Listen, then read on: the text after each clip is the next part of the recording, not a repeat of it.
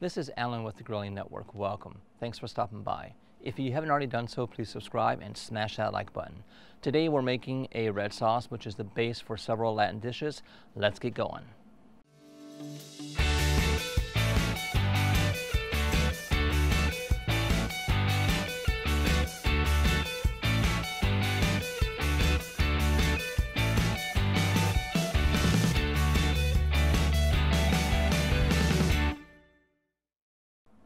As I mentioned, red sauce is the base for several Latin dishes, salsa, enchiladas, and tamales to name a few. And the main ingredients are these dehydrated California peppers. They come in bags like this and can be found in several grocery stores. The flavors you get from making a homemade red sauce are hard to beat. When handling these chili peppers, make sure you always wear gloves. And with great flavor also comes heat. And how we mitigate that is by removing the seeds inside these chili pods. Just rip off the tops and remove the seeds. Again, just rip off the top of these chili pods. And there we go. We'll finish the rest of these up off camera. We'll see you back soon. The next step in making our red sauce is rehydrating our red chilies. And how we do that is bringing up a large pot of water up to boil. Toss the chilies inside. Let them rehydrate for about 20 minutes. We'll finish the rest of this up off camera. We'll see you guys back soon. It's been 20 minutes and our first batch is done. The next step is to remove the chili pods from the hot water. I'm using a glass bowl. This helps prevent any potential stains. You don't have to drain all the water completely. It's going to add flavor when we start making our sauce.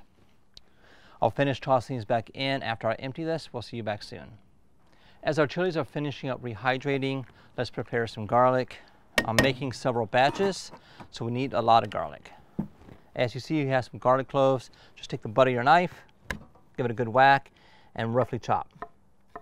We'll be using a blender to finish up the rest of these chilies and making our sauce, so it doesn't have to be too perfect. We'll finish the rest of this off camera. We'll see you back soon. As I mentioned, we're making several batches, and when it comes to making your own red sauce, you get to control the ingredients. Each batch includes the following: 16 chilies, 3 cups of chicken stock. Don't use the powdered stuff, fresh is best.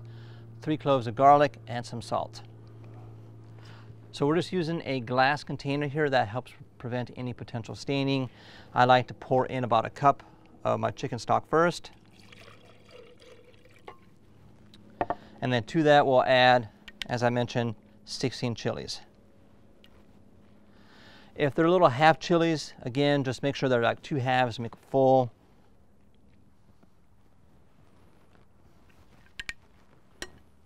And then what I add, as I mentioned, about 3 cloves of garlic. I like garlic in my red sauce. You can add more or less to your taste. Give this a quick pulse.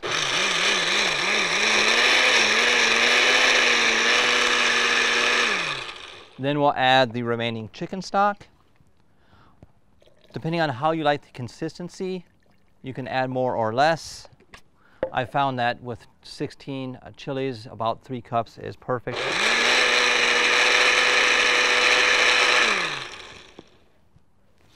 We'll let the rest of this go for about 3 minutes on puree. See you back soon.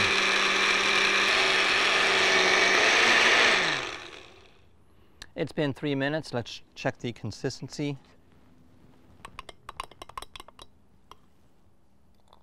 All right, that's pretty good actually. If it were too thin, add a few more chilies, and if it was too thick, add more of your chicken stock. Let's check for the flavoring. Definitely needs salt. I'm using chicken stock that's unsalted. Make sure that way you control the flavoring. I'll add a good pinch or 2.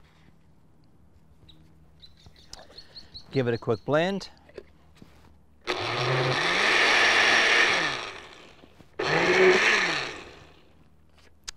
Now let's check for if it has enough salt. That's actually pretty good. We'll let this blend for another minute. See you back soon. Now that we're finished blending, the next step is fairly crucial, and that's to get a strainer.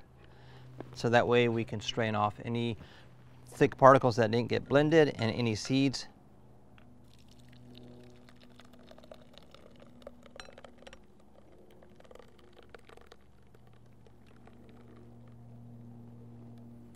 All right.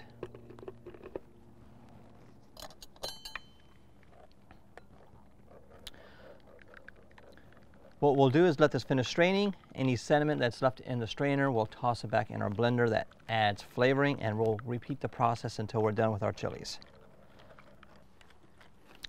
As I mentioned, take the sediment and place it back inside your blender. A lot of good flavor here that we don't want to waste. Then we'll repeat the process. Again, take about a cup of your chicken stock.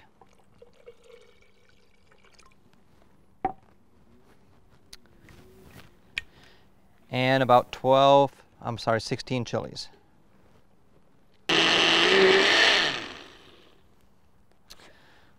All right, that was our last batch. That bag made approximately 3 batches.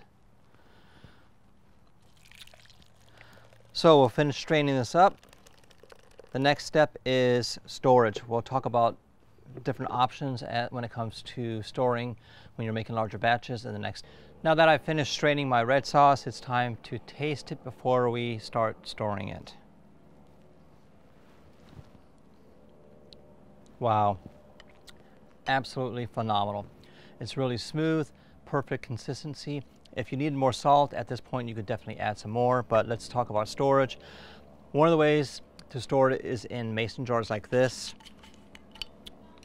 They'll hold for a very long time, but one of the drawsides of this is space. This takes up a lot of space. So typically what I'll do is, if I'm going to use it right away, I'll pour it into these mason jars, store it in the fridge. The other way that I like doing it, and it's my most favorite way, is using a chamber sealer. So let me finish filling up a couple of these jars, and we'll get to that next. As I mentioned, you can use a chamber sealer. Here we have one from VacMaster. It's the VP321. I've had this for about 4 years now. Amazing. Not only can you seal regular items, but you can also do liquids. Here we have a pouch. I've folded down the edges. I'm going to put about 16 ounces in. After you finish placing your sauce inside your bags, come to the front, release the lock, power it on, unfold the bag,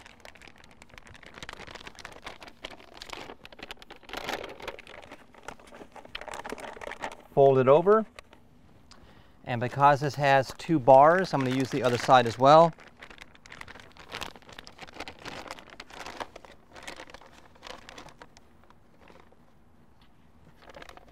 And there we go.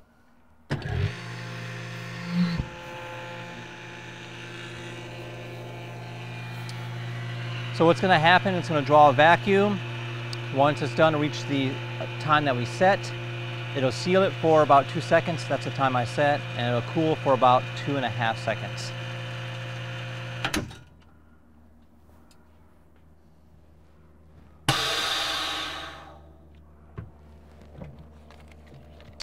And as you can see, a perfect seal. This is going to allow you to store a lot more packages versus using a mason jar. I hope you guys like this video. Make sure you guys check out my next video, which is going to be how I make enchiladas. Again, if you like the video, subscribe, leave me a thumbs up, leave comments below. I like to hear them. Until next time, guys, we'll see you soon.